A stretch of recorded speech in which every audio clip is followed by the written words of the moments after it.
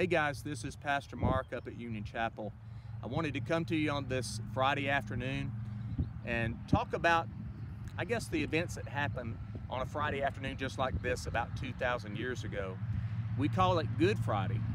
And we call it Good Friday because that's when Jesus was crucified, but I have to admit, as a child growing up, that always got me a little confused. It's called Good Friday, yet it was a bad event that took place.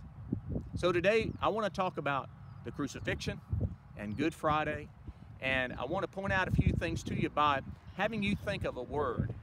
It's the word recognition.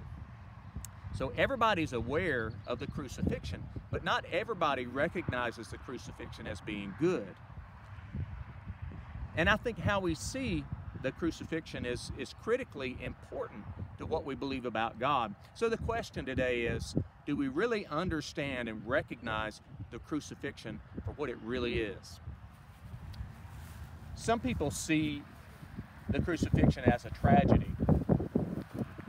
Tragedy is a disastrous event, and I think in some ways, I guess that's true. You know, it's kind of a gruesome death and gruesome death of an innocent man, and you could think of it that way, and I don't disagree. And in fact, 1 Peter 3:18 says that Jesus suffered on the cross for our sin, the just for the unjust, that he might bring us to God. And in that sense, absolutely, it's a terrible event.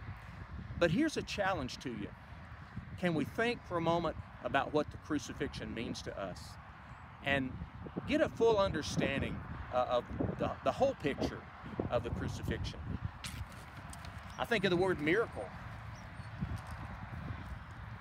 A miracle is an extraordinary event where God intervenes in the affairs of human beings.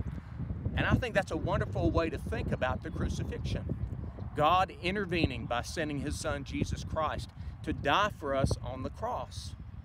That's a great explanation of what happened on Calvary. That helps us to recognize the crucifixion as a miracle. And even though we grieve over the suffering of Christ, we have to recognize the fact that this is a miracle. In fact, the things that Jesus did on the cross on that Good Friday, they created this miracle of crucifixion, this miracle of forgiveness that we enjoy today. And we ought to praise God for that miracle. And so I have to say too that you can't really recognize the miracle of the crucifixion without recognizing the identity of the man on the cross. You see, if it was only a regular man that died on the cross that day, then this miracle of crucifixion just becomes another execution. But I'm convinced by the Bible that this crucifixion and this Good Friday were a lot different. In fact, Scripture tells us on that day that there was darkness from about 3 o'clock in the afternoon till 6 o'clock at night. Kind of reminds me of the eclipse that we had in 2017. I can remember it well. We were out in the backyard and everything got dark like in the middle of the day. It was a really strange feeling. And I want you to think about that. If you experience that, you know what I'm talking about. But imagine feeling that feeling, seeing that darkness for 3 hours.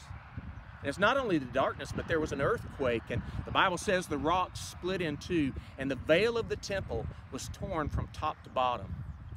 The soldiers that were around the cross, they were scared to death. And one soldier, he said of Jesus, "Truly this was the Son of God." And I want you to think about that. It took this eclipse, this darkness, and this earthquake for the soldier to realize who Jesus really is. Guys, this Good Friday, I hope that it doesn't take an eclipse. I hope it doesn't take an earthquake for us to realize who Jesus is, for us to recognize that Jesus is the only Son of God. He's that man on the cross. To realize that the crucifixion is not a tragedy, it's a miracle. This is Friday. Sunday's coming. God bless you.